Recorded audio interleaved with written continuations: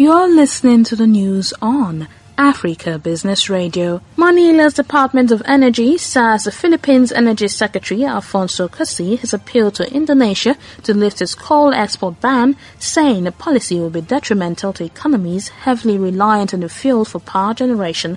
The Philippines' move follows similar requests from other Asian governments such as Japan and South Korea. Cusi had asked the Foreign Affairs Department to intercede and appeal on behalf of the Philippines through the Association of Southeast Asian Nations Cooperation mechanism. The ban drove coal prices in China and Australia higher last week, while scores of vessels slated to carry coal to major buyers such as Japan, China, South Korea and India have been in limbo off Kalimantan, home to Indonesia's main coal ports. That was the news at this time on Africa Business Radio.